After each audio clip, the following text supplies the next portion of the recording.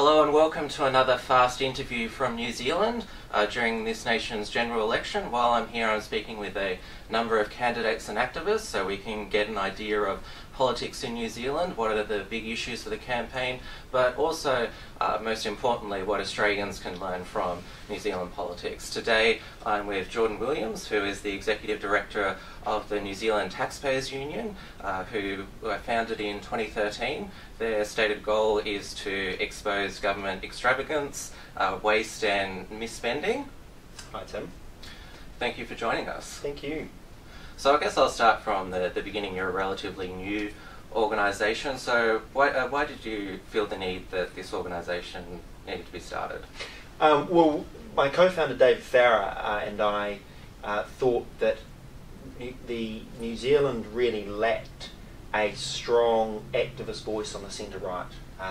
We had the form of the New Zealand Business Roundtable wrapped up after the founder of that, or long-time executive director, passed away in 2011. The New Zealand Initiative was born out of that. They're more the sort of think tank style organisation. What we don't have was a pure activist model that is in the media, that is constantly pushing that fiscally conservative message and that radical idea that you spend your money better than politicians and bureaucrats. One thing I've noticed during my trip to New Zealand, and well, it's really shocked me, is that how unaccountable the bureaucracy is to the people. There seems to be this divorce from reality that you elect the politicians, but it seems the bureaucracy, they still decide, how the policy is implemented and oversee their budget. Is that what you?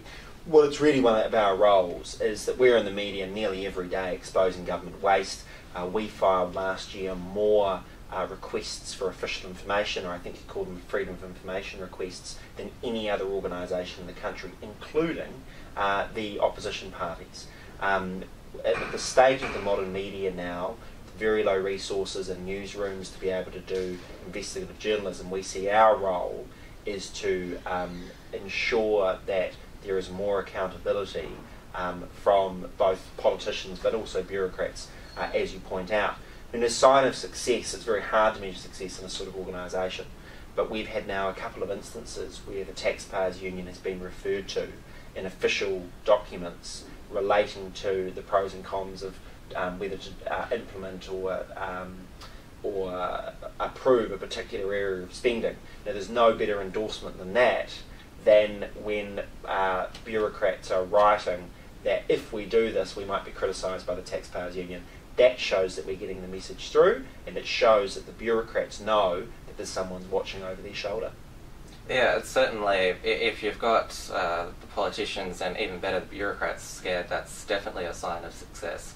Now, how do you see the state of economic freedom in New Zealand? Obviously, New Zealand is high up on the economic freedom chart, and obviously the New Zealand economy went through a radical transformation in the 1980s under both Labour and national governments. Obviously there was Rogernomics, and then I learnt of a new term, Ruthanasia, that came after. But how do you see in the present time economic freedom? Well, New Zealand had such a radical shift because of how much trouble we were in. We were days from calling in the IMF. There is, I think, to give Australians an illustration of just how bad it was, our Reserve Bank was so low on foreign currency, they were calling around embassies and high commissions overseas to find out what the limits on their credit cards were, sort of thing. It was just Banana Republic stuff.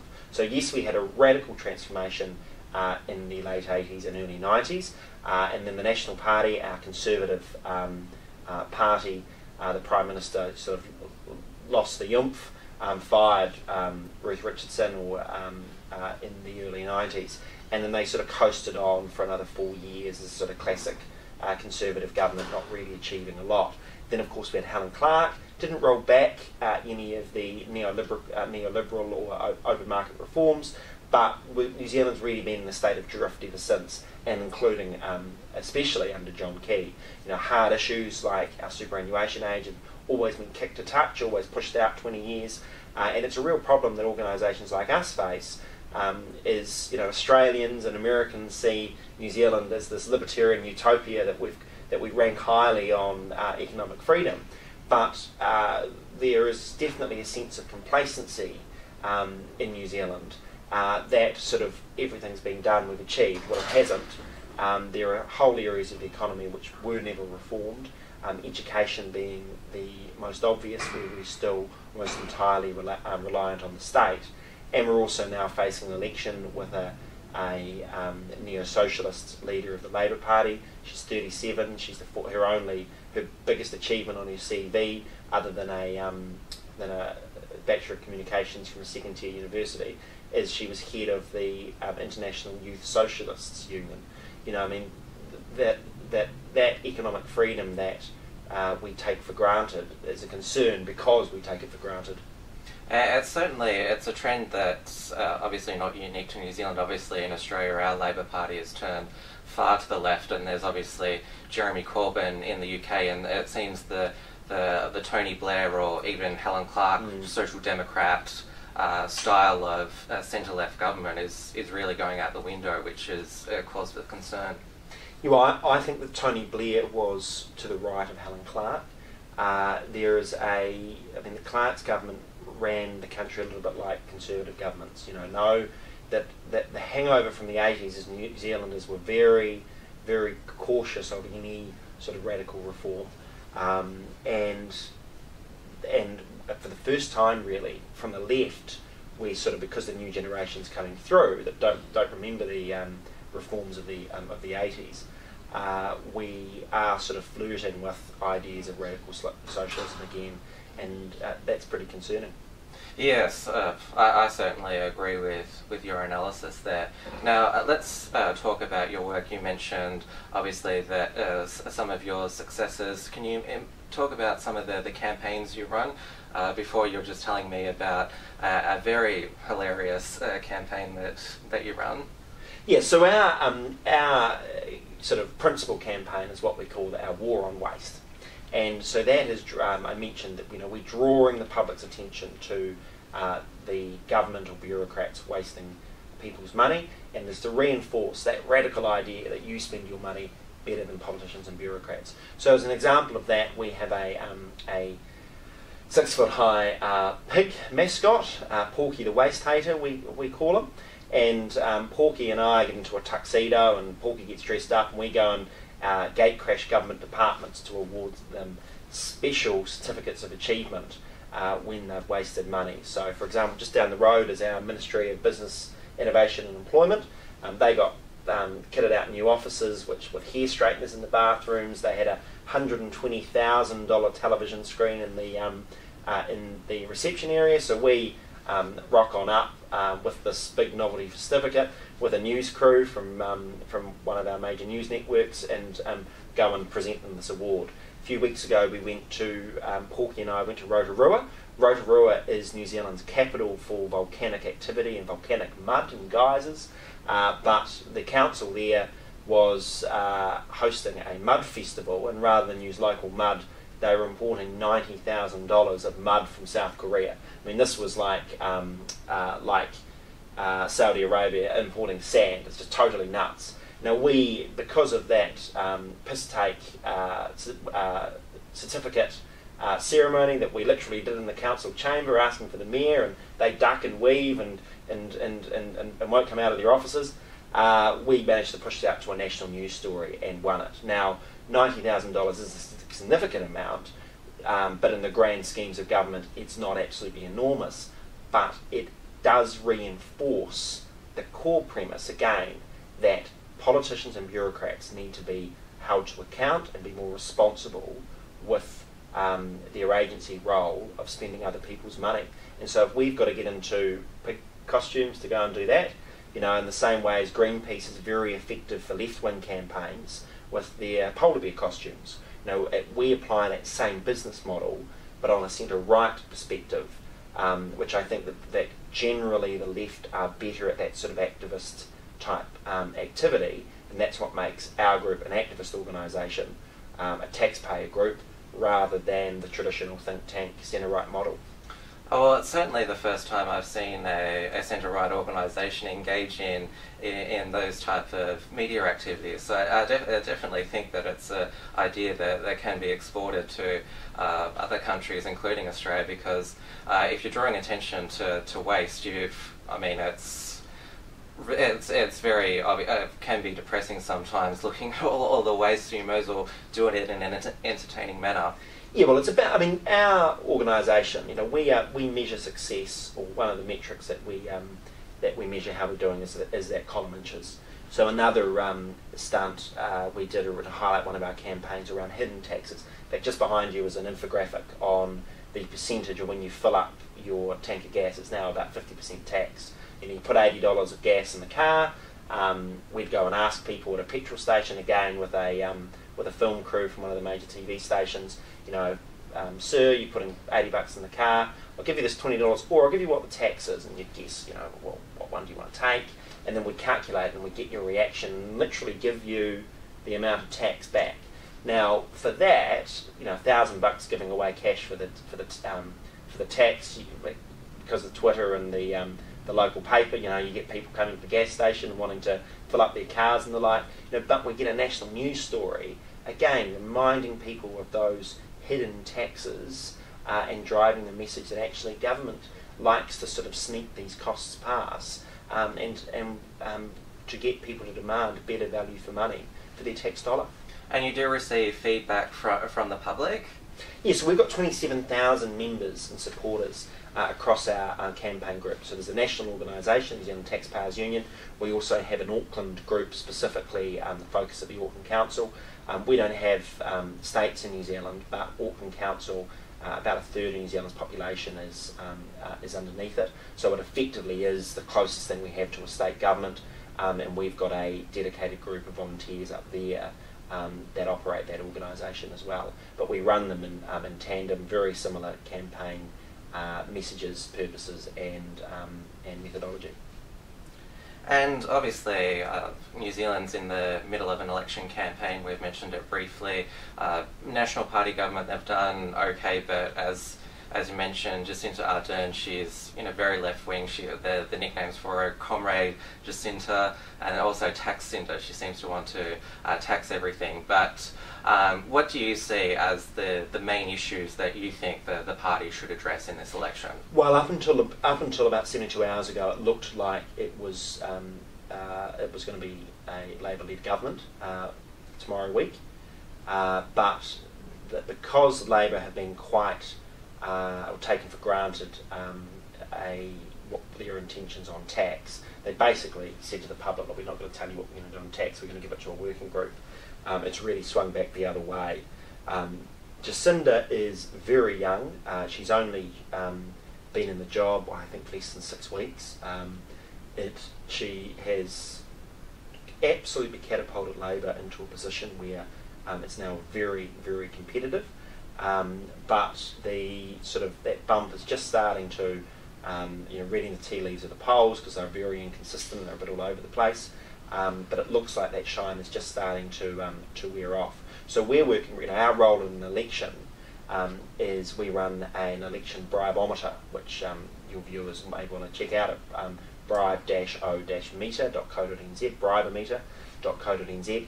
And what that shows, what we've been working hard, is our economist has been tracking all the election promises across all the, because we don't just have two main parties, there's a whole lot of coalition partners because of the nature of our voting system, tracking the costs of all the manifestos and then converting that to a per household cost. And again, just arming voters with the facts around what the costs of those policies that every party is promising.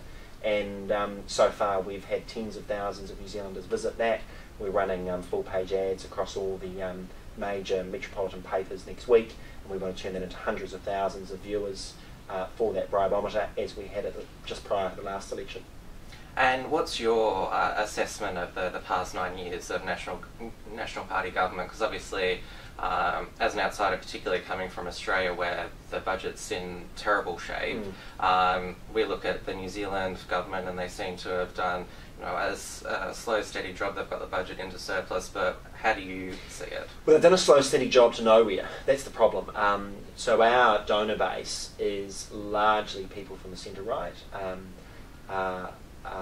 there is a little bit of crossover to National Party donors. And certainly the feedback we've received is that John Key had all this enormous capital. He was very, very good at managing expectations and selling it to the public. But then we got to the end, and what was it all for? That New Zealand's long-term fiscal problems, particularly around the retirement age, just haven't been dealt with. They probably rightfully borrowed quite extensively through the GFC and the Christchurch earthquake, which I don't underappreciate the cost of the Christchurch earthquake of our second largest city.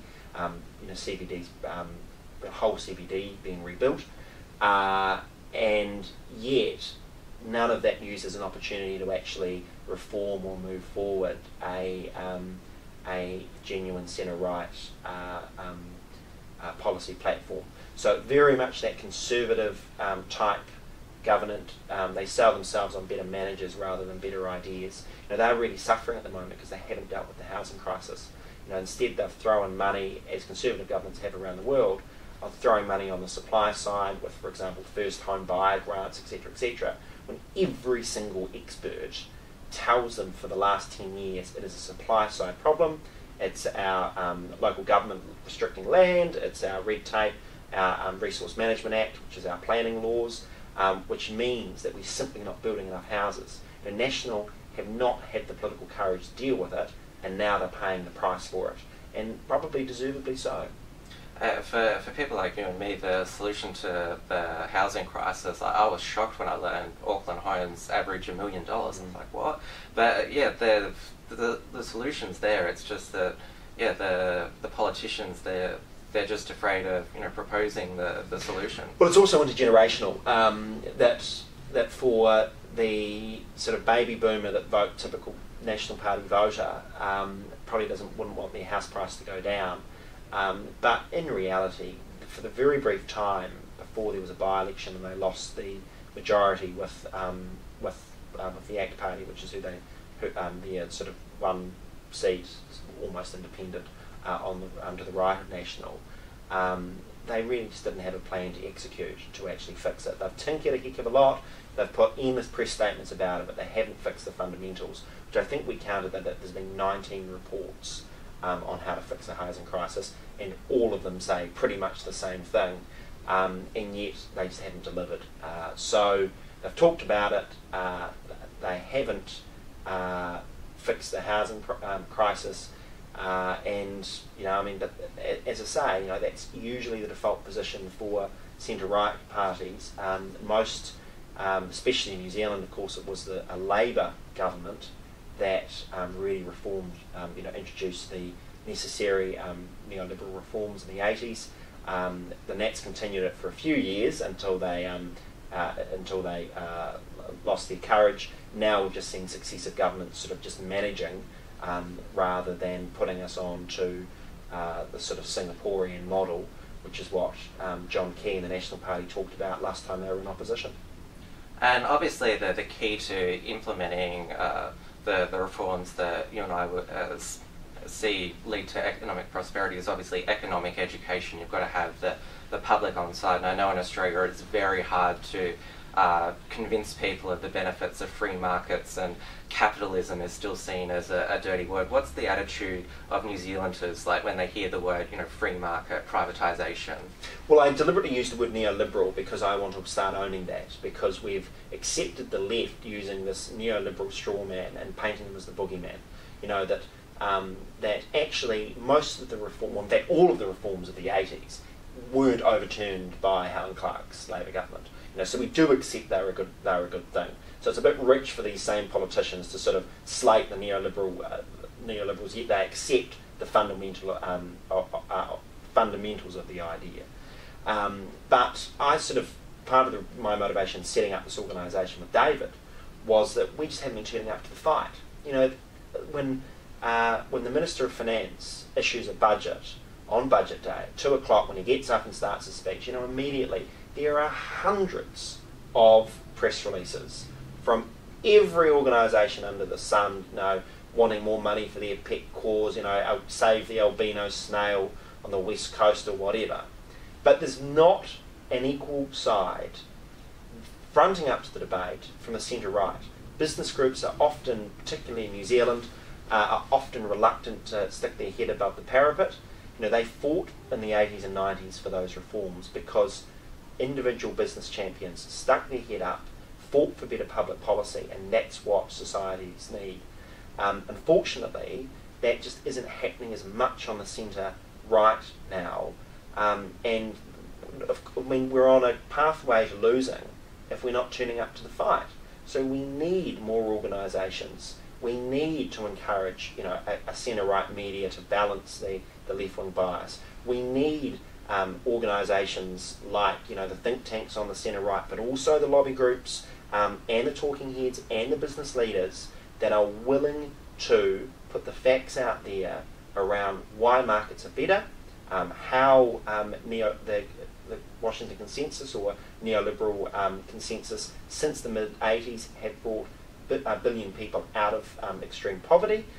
We need to be selling that message much better, because otherwise we just give it up and we just pick up, or the media just pick up what they've read in the Guardian. And I use inequality as an example. Every day you open the paper in New Zealand and there's talk about growing inequality. There's a concern, including from business people, growing inequality. You look at the data, it's just total horseradish. New Zealand's inequality stopped going up in about 1990, midway through our full economic reforms. And what we're picking up is a rhetoric from America. It's like commentator read it, monkey read it in the Guardian, monkey write it for New Zealand sort of thing. The data just does not fit the American narrative that so often comes through. So one of the roles of our organisation is actually arm people with the facts that New Zealand does have an inequality problem, but it is post-housing cost inequality, which is growing, income inequality, which is growing. Actual income inequality stopped growing on, I think it's 9 out of 10 official measures, since those neoliberal reforms. And so we need to be selling that. Oh, well, it sounds like that you've already made a good start and had some successes, so well done on that, and thank you for talking with the Unshackled. Thanks for your time. And good luck for the future. This has been an Unshackled Fast. Please like, comment and subscribe. While you're here, grab our free ebook at theunshackledbattlefield.net and visit theunshackled.net for all the latest news and commentary.